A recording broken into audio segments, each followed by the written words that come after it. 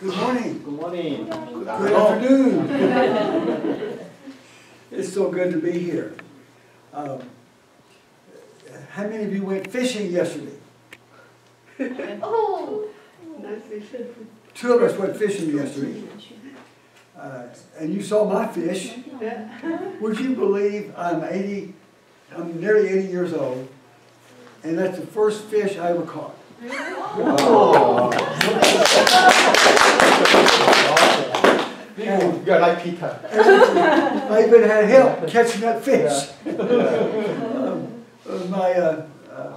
My friend from China, who started fishing only after he came here about a few months ago.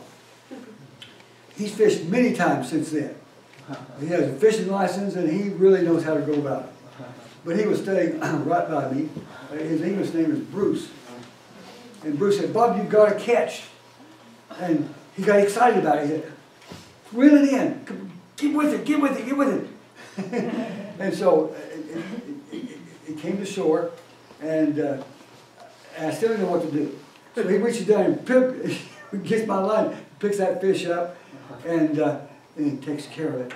Takes the hook out, you know, and I didn't have to do anything. Brought it home, cleaned it, and I haven't eaten it yet.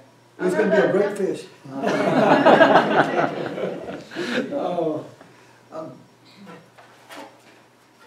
When we think about the Christian life, we often think of two areas. We usually think of the beginning, when we accept Jesus Christ as our Lord and Savior. We call that conversion. We call that regeneration. We call that the work of God in our lives. And so the Christian faith does begin when we accept Christ as our Lord and Savior. Now, some people will argue, not argue, but they'll state a fact that there are many Christians who really don't know exactly when that happened, because it was over a period of time. They were maybe raised in a Christian home, and but in their heart they knew they were Christians. They accepted Christ, were baptized. But probably many of us know when we did accept Jesus as Lord and Savior. But whether we remember the exact time, place, and moment or not, if we're a Christian, the Holy Spirit has come into our lives. And that's what makes us a follower of Christ. And then the end of life. What happens to us if we're a follower of Christ? What happens? Where do we go? We go to heaven. The New Jerusalem. We don't know exactly where, but we just know it's going to be with Jesus. And it's going to be good. But what we're going to talk about today, and that's actually what the sermon was about, even at Emmanuel this morning, was what happens between conversion and glorification, going to be with God and Christ in heaven. And that's such an important aspect of the Christian life. And sometimes we forget that, although most of our life then, if we come to Christ when we're, like I was, 11 or 12 years of age, and now I'm, what did I say I was? Nearly 80? That's a long time. What do we do in that meantime? Why is our life so meaningful? Some Christians kind of think of heaven as being once saved, always saved. I walked the church aisle, I got baptized, and so I'm going to heaven. Well, that's true if Jesus Christ truly, by His Holy Spirit, reigns in your heart and in life. But the Bible wants us to know that interval is so important, so very, very important, of how we live out our life. And this passage from Philippians chapter 2 is very important in helping us to see that. So we're going to be kind of looking at this from three points. We're going to be looking at salvation itself and the importance of salvation, and trying to understand that salvation is a process. It happens instantaneously when we accept Jesus, no question about that. But then there's a process of what we call sanctification. It's a big word meaning to be made holy, to be set apart, to seek to live our lives in the glory and honor of Jesus Christ. And then we'll look at several passages that describe how that life should be lived out. And then thirdly, we're going to look at two men, Timothy and a man named Epaphroditus, who kind of lived that out. And Paul calls our attention to that. So, looking again at verse 12, Paul says, "Therefore, as my dear friends, as you always obeyed, not only in my presence, but now much more in my absence, continue to work out your salvation with fear and trembling."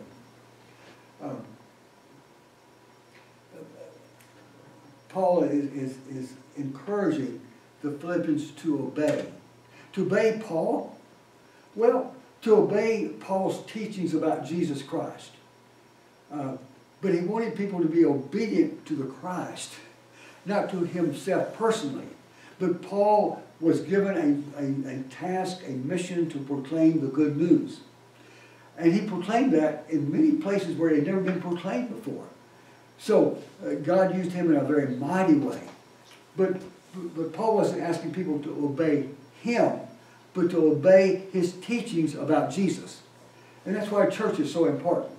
Because you're not going to want to be obedient necessarily to a human being. You're going to be wanting to obey the teachings of Jesus that's being taught and shared and communicated in sermon form. And so he says, as you always obey.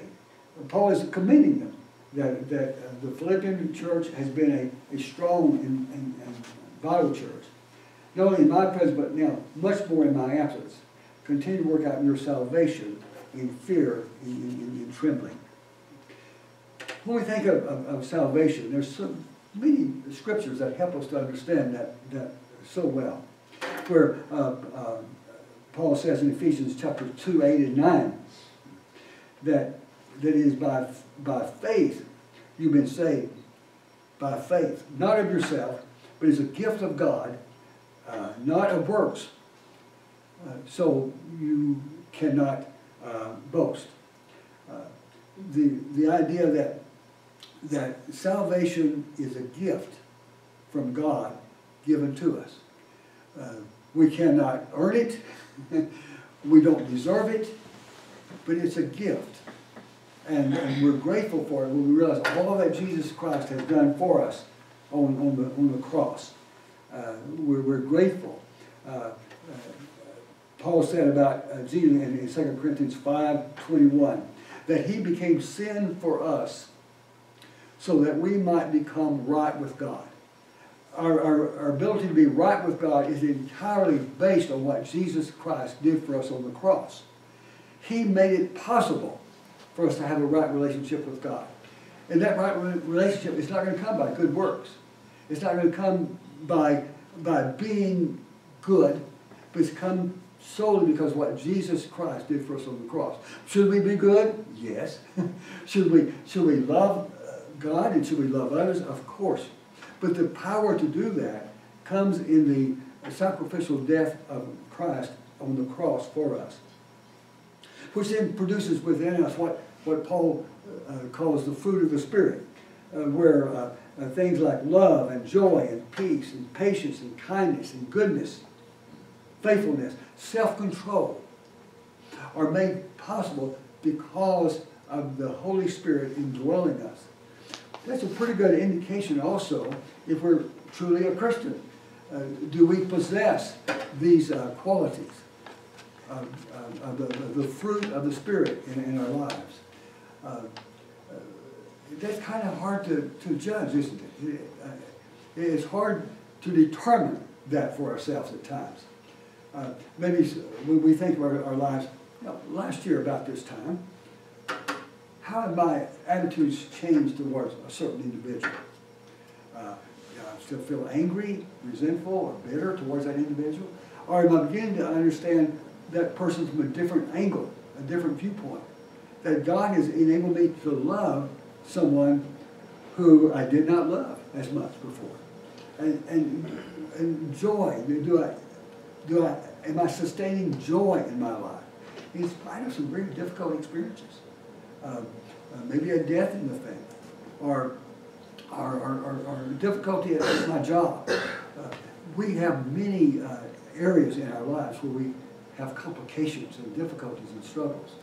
But the fruit of the Spirit is such that even though we struggle sometimes with joy or peace, but we know that it's there, and God will help us work through these things so that we recover whatever blessings we feel we're lacking. This thought of fear and trembling has caused some people to pause and wonder, what does Paul mean by that statement? To work out your salvation with fear and trembling. We know we can't work for our salvation, but we can work out our salvation.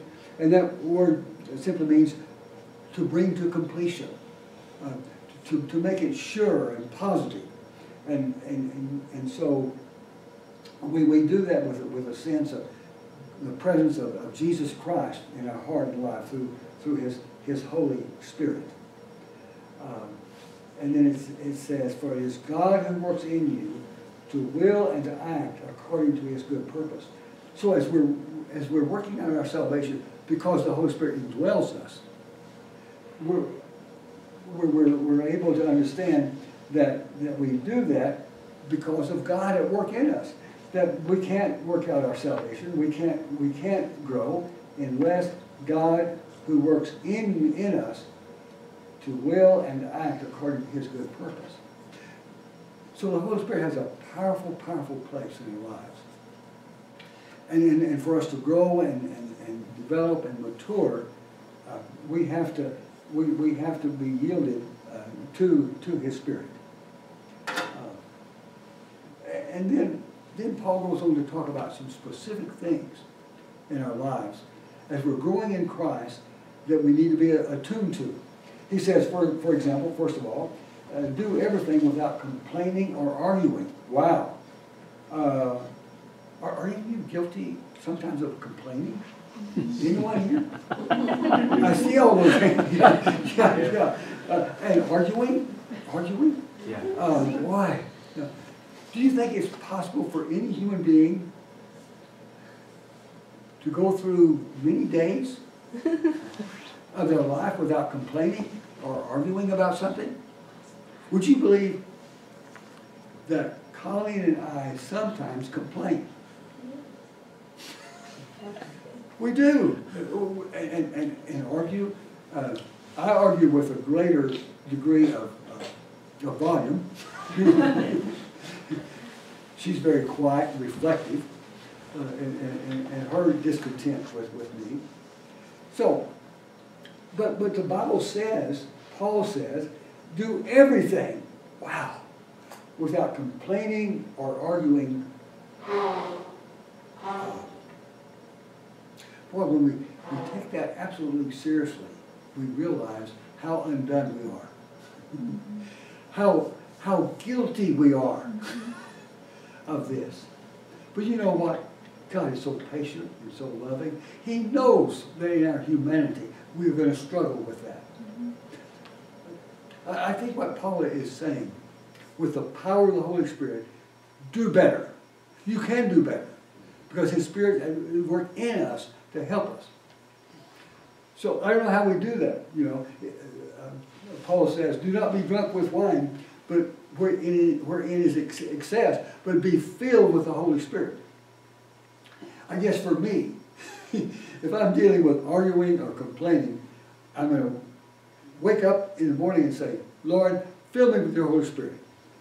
And I want to deal today with my argumentative spirit. I'm angry about something. I'm complaining about something. Something's not going my way, and I'm upset about it. Lord, in my own humanity, I'm going to be the same boy, same guy I was yesterday. But with the help of the Holy Spirit, today I'm going to work with you on this issue. And I think that's what we have to do. I think we have to make a conscious effort almost every day to think in terms, Holy Spirit, help me to live the life today that you call me to live. And then it goes on and says, besides not complaining or arguing, and if you do that, that you may become blameless and pure, children of God without fault in a crooked and depraved generation, which you shine like stars in the universe. Wow. Boy, you know, take each one of these verses seriously is amazing, isn't it? That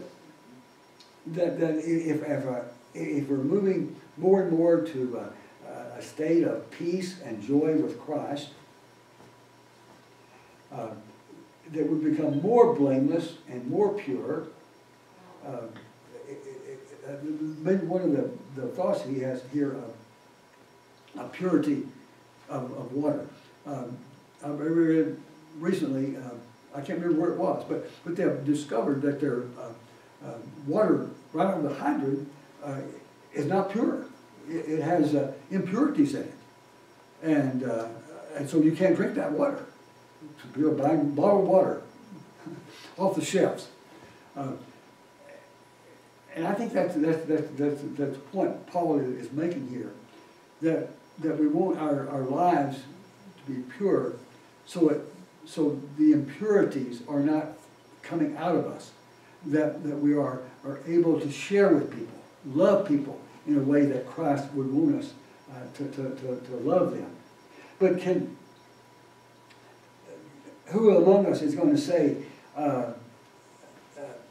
that I can absolutely become blameless and completely pure? Again, we raise our hand. Probably not.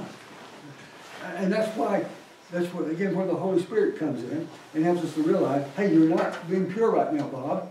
You can't say you're blameless. You have some responsibility in this situation, in this story, in your life.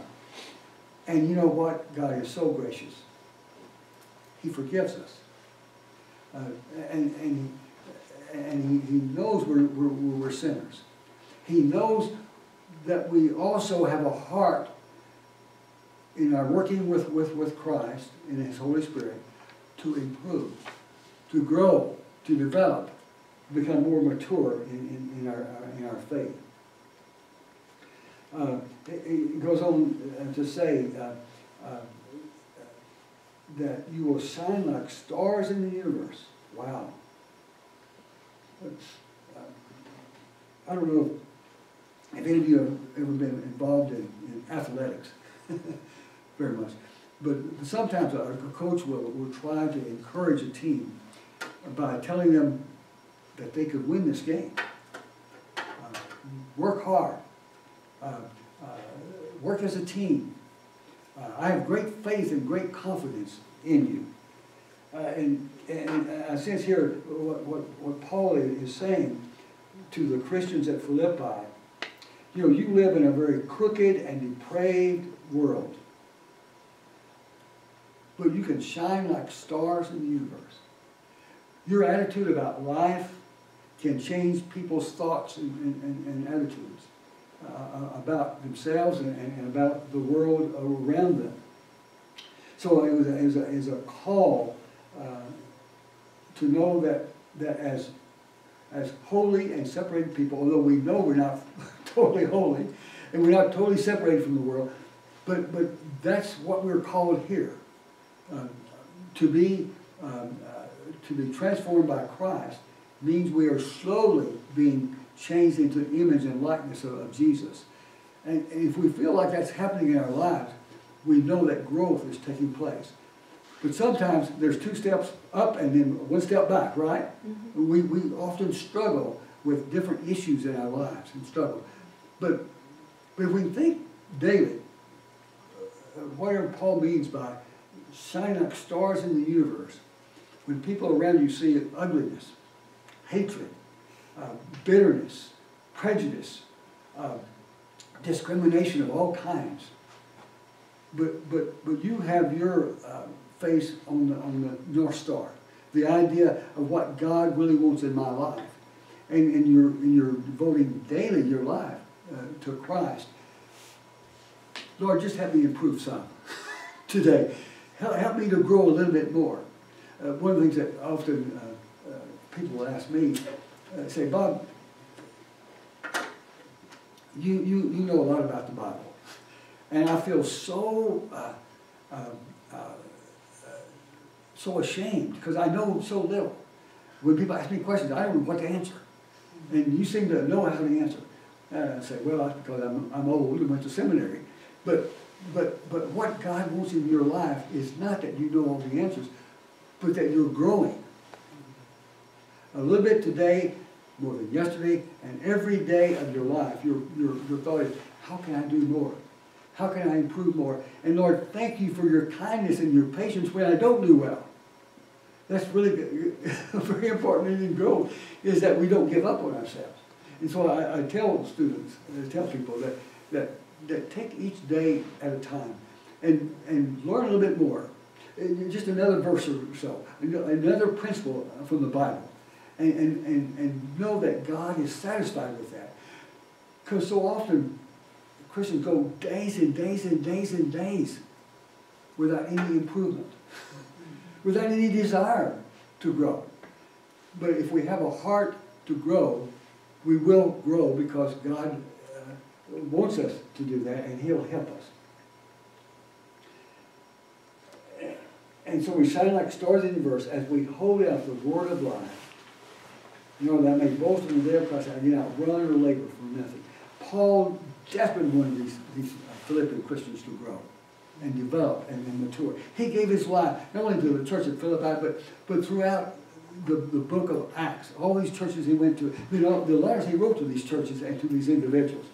Christian grow, Christian grow, Christian grow, grow, grow. Become more mature, develop and mature. And then he says, I don't want to think that I ever ran or labored for nothing. So Paul was being a little bit crude there. He said, I want there to be progress in the gospel. I'm just going from one city to another city, and just talking away. I'm talking about Jesus Christ. I'm talking about how to grow in Christ, how to follow in God's love. He loves you so much, and that He wants you to love others. He wants you to grow and mature.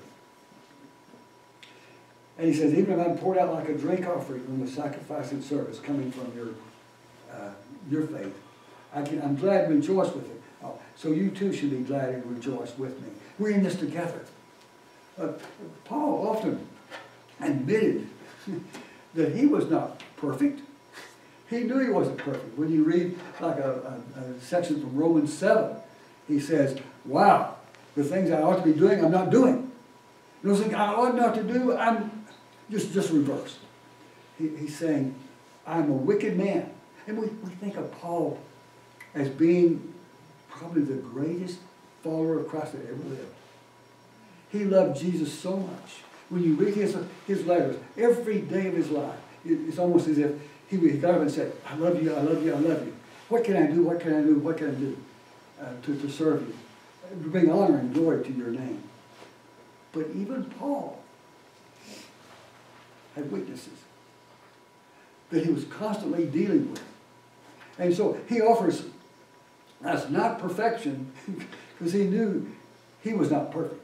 But he also knew that Jesus Christ made us capable of doing things we thought impossible before by the power of his Spirit. Last week ago, Saturday, me, on Colleen, and I took, there were about 50 of us, 44, 45, 46 Chinese, and Colleen and I. We like that. That's fun. And we went to Elk River Falls. And probably, I didn't ask Big on this, but Colin and I were thinking of that. Say there were 45 Chinese that were there. Maybe there were 2 or 3 more. We were using the word 50 because it sounded more. But say there were just 45 there.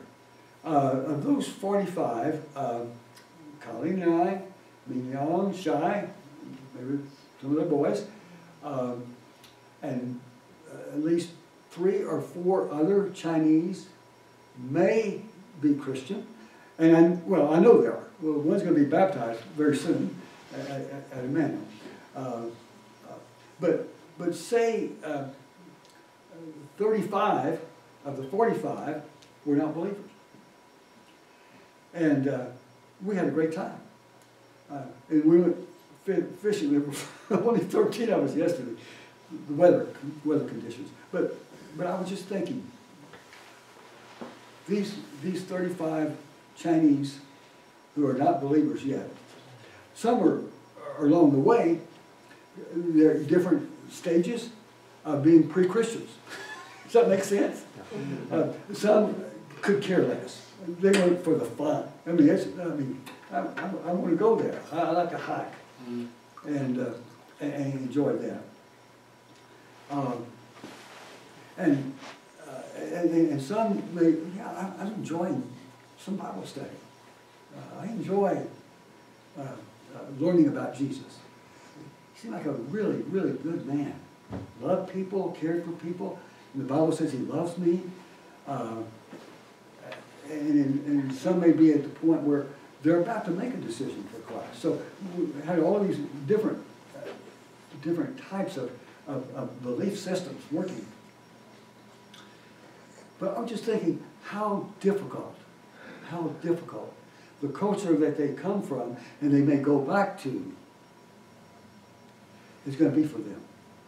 I've been reading recently that the Communist government of China, its key leaders, are talking a lot about patriotism. But the patriotism that they're talking about is much different than what Americans talk about patriotism. Yeah, I know President Trump has been talking about patriotism is what leads us to the flag, right? Well, he got a little bit, I think, overboard on that because patriotism is not just determined by the flag, but determined by your love of country and your care for your country. But we also know as Christians in America that more important than patriotism to this country is our loyalty to Jesus Christ, right? We know that God and country are important, but God is up here. Country is down here. But in China, the persuasive argument is this, that if you're going to be patriotic, you're going to accept the party as your boss. They are the leaders. They know what's best for you. It's best if you don't have any belief in God. Atheism is a more appropriate way for Chinese to be patriotic. Karl Marx is our leader. Karl Marx said, religion is the opiate to the people. It deadens your senses. It keeps you from being a good scientist. It's like a crutch you need to get on with life. And so I was just thinking about that. How do we, as Christians in Grace and Hope and the Moscow Pullman Chinese Church, relate to these understandings that are happening more strongly than they had in many years? Maybe going back to some of the really difficult days in Chinese history in this century, in the last century. But how do we give encouragement to Chinese who do become Christians and go back to China with this kind of atmosphere? We know that God's going to take care of them. We know there are strong Christians there, right? In fact, some of the strongest Christians in the world are in China. But how do they latch on to these people that can really help them? At least in our country, not everybody's a Christian, right? Well, of course not. But there is an atmosphere where most people can feel genuinely content about being a Christian without having to be concerned about how do other people in my country see me if I'm not being patriotic in the ways they understand patriotism. But I've given a lot of thought to that. Maybe we all can think more about that. And being concerned for people from other cultures. While they're here, it's exciting because they're involved and they're interested. Bible studies and prayer meetings. And some come to Christ. And some it sticks. It's really strong. It's truly followers of Christ. Well, just a thought. And thinking about Christian growth, how difficult it can be for Chinese Christians to grow in China without a lot of help from brothers and sisters there and people who could help them work through all of this. Because it may mean loss of job, demotions, and so forth for some Christians in China. And my heart just goes out to them, and I know it does for you as well. How do we help Chinese Christians here, particularly if they're going back to China, without coming down heavy on the Chinese government? Because that's not helpful either. Well, we don't want to be talking about atheistic and terrible things that are happening in China. That's just not very good for us to have that kind of attitude. But to be able to commend China where it should be commended, and to think highly of the Chinese people. It's just very important. And then, very briefly, I'm going to talk about these two men, Timothy and Epaphroditus. Remarkable men, and Paul spends quite a bit of time here in chapter 3 talking about these two men. And they're kind of examples of what we're talking about. Men who have stood the test of time, served the Lord effectively, and Paul is full of commendation for them. Why? Because they were faithful over a long period of time. They persevered in their Christian faith through difficulties and struggles and trials. He begins with Timothy. He says, I was cheered when I received news about you. Because Timothy, who I love very much, he's taken a great interest in your welfare.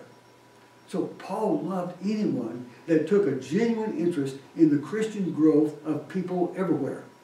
And he had many people like Timothy and Titus and Epaphroditus and Barnabas and Silas and many others that Paul refers to. And he was always saying, keep sharing, keep telling the story, keep helping people grow in Jesus. And Timothy had been doing the same thing there as well. And he says, well, you know, Timothy has proved himself. Wow, that's a beautiful thought. For someone to prove himself or herself means that they have gone through difficulties, stress, struggles, and they have demonstrated consistency in their life. Because as a son with his father, he has served with me in the work of the gospel. That's a wonderful experience to have.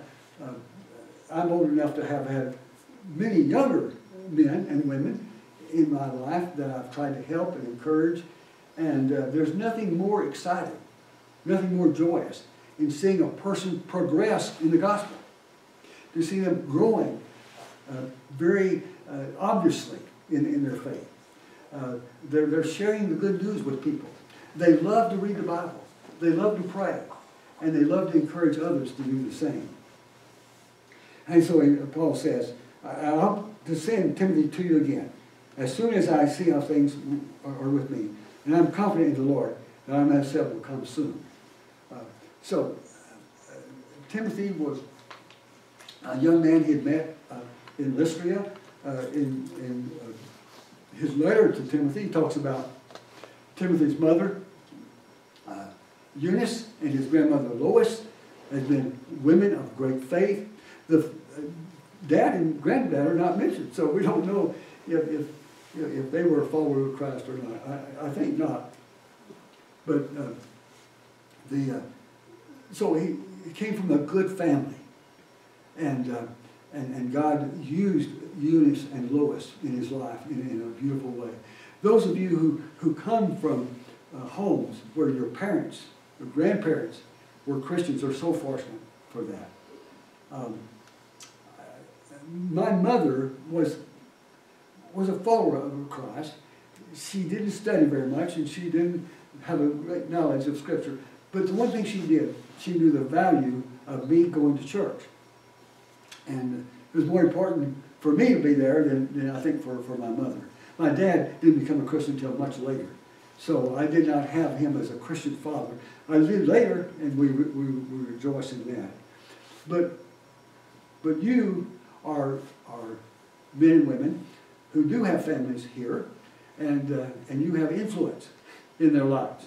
And what a great influence that can be, to influence your children, your grandchildren towards faith in Christ, to see them grow, see them develop, and rejoice in that. Then Epaphroditus, a very interesting man. We learned from chapter 4 that Epaphroditus had come to Rome, where Paul was in prison, or under house arrest, from Philippi. He came bringing gifts, letters, maybe even some special food from the Philippian area. And Paul was very, very grateful for that. And now Paul is talking about what's happened with Epaphroditus. It's kind of a very difficult time in Paul's life because of his relationship with Epaphroditus and his gratitude towards the church back in Philippi that had sent him there to be Paul's personal minister. Like it was saying, whatever Paul needs, you do it. We love this man so much. He helped start our church. He was the one who baptized Lydia. He baptized the Philippian jailer and his families. And now we have an opportunity to pay him back, love for love that he gave to us. So it's kind of I think what he was there for, do anything Paul needed in terms of ministry. So he says, it's necessary for me to send back to you, Epaphroditus, my brother. But notice what he says about it. My fellow worker and fellow soldier. A man who's gone through the battles with me. We've been on the front lines here in Rome, like we were in Philippi. You remember, I was thrown in jail for just preaching the gospel. We know how hard it is. And somewhere along the line, Epaphroditus became a follower of Christ there in Philippi. And it says, he's also your messenger whom you sent to take care of my needs. So he's very much aware of the mission that Epaphroditus had. You're here to take care of me. Thank you for doing that, Philippian church. I'm grateful for that. However, he says, for he longs for all of you and is distressed. Distressed. That's a pretty deep emotional word, to be distressed. When you're distressed, you're feeling very uncomfortable. You're feeling pain. You're feeling uneasy. You're feeling scared about certain things in your life because you heard he was ill. Now, how much they knew about this before Paul writes this letter, that Epaphroditus takes back there, we don't know for sure. But he said, indeed, he was ill and almost died. Wow. In this really tense situation, he almost died while he was here. Can you get the picture? He was here for you, And while he was here, he became sick with a very, very serious illness. And he almost died. You hear the drama in Paul's words here. And he says, but God had mercy on him, and not only on him, but also on me, to spare me sorrow upon sorrow. You know, that's one thing. Sometimes Paul gets bad press because he seems to be so cerebral. He only talks from his head. When you read books like Galatians and Ephesians and Romans, you see this great mind at work, sharing and communicating the gospel that's rich and deep and profound. But here, and in places like 2 Corinthians, you see the emotional side of Paul. And that's good to see, because some people think he's only, I'm going to talk about Jesus Christ and that's it. You know, I'm going to give you the low end, and you just learn it and take it. But here he says, no, I felt great sorrow. I was extremely anxious that he could have died while here in Rome. So God spared not only him, but me sorrow upon sorrow. And he says, therefore, I'm all the more eager to send him back to you, so when you see him again, you may be glad, and I may have less anxiety. I don't want him off my hands, so I just want him back at home. And once he's there, and I know he's getting better, he's recovering from this illness that he almost died from. I mean, his death was imminent. But God saved him, and so you should welcome him in the Lord with great joy and honor men like him, because he almost died for the work of Christ, risking his life to make up for the help you could not give me. He wasn't being angry with Philippians. He was saying, it just happened that way. I'm so grateful that you sent him here. I was saddened by his near death, but I hope you realize, Philippians, that he risked his life. Because Paul was in jail in Rome because he was preaching the gospel. His house arrest, read more about that in Acts 28, wasn't severe like it was later. When you read Timothy, he was under severe persecution there. But here, he was under house arrest. He had some people that could come in and visit with him and things of that nature. But Epaphroditus still was, it says, risking his physical life from illness, but also his own life because of his relationship with Paul. When you stand with someone who's in a risky political, spiritual position, and people hate him, you, alongside that person, also can face consequences, like many of our brothers and sisters in China do today, and in other places, like Syria, like Iran, like Iraq, and so forth. And so he says, welcome him in the Lord with great joy. Have a big celebration. Honor this man for all that he's done. So Timothy and Epaphroditus are examples of men who were sanctified through their relationship with Jesus Christ, and lived their life out with great wisdom and courage and strength and power, and so that was a great way. So some people have said salvation isn't just one thing, it's actually three. It starts with regeneration, conversion, where a person accepts Jesus Christ as Lord and Savior. Salvation begins right there, bang. And it remains secure throughout your entire life, as long as it's genuine to begin with. Genuine commitment of their life to Christ brings about the Holy Spirit entering a person's life, and they are followers of Christ.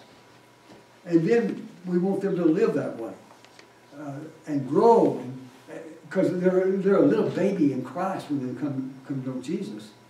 And we want them to develop and mature and study and learn great things, love and honor Christ in every way possible. We call that sanctification. They're made holy. Are they holy because they're holy? No, they're holy because of what Jesus did for them on the cross. And they have a kind of separated life. Not that they're holier than other people, or holier than thou, or arrogant, but they know that how they ought to live their lives with moral and ethical principles based on the Holy Scripture. And so they want to live the rest of their life like that. Serve Christ in every way, daily, daily, daily. And then finally, we have the glorification. The end of the process of salvation is heaven, where we rejoice in heaven with Christ over all the others that have served him in the past, present, or future. So, sanctification is something I want us to really think about today and say, what do I need to do in my own life to grow closer to the Lord? What are weaknesses in my life now I need to deal with, that the Holy Spirit is calling me to deal with and to consider? And so, in so doing you will apply Holy Scripture to your life, wherever you are. Some of you are further along in the Christian life. You know more. You've experienced more. And you have more responsibility than others who are on the beginning level. That's why discipleship is so very important for there to be sanctification. People have to help other people grow in Christ. Let's pray again. Lord, we do thank you for this day. We thank you for this powerful passage from Philippians 2 that helps us to see the importance of salvation, and then the importance of how salvation molds our lives into the pattern of Jesus Christ, where we love him more and more daily, and where we love other people more and more daily because of the Holy Spirit working in our lives. Thank you for that. Help us, Lord, to do inventory in our own lives, to see what's keeping us from becoming the person that you intend for us to be, that we might glorify and honor you even more. In Jesus' name we pray. Amen. Amen.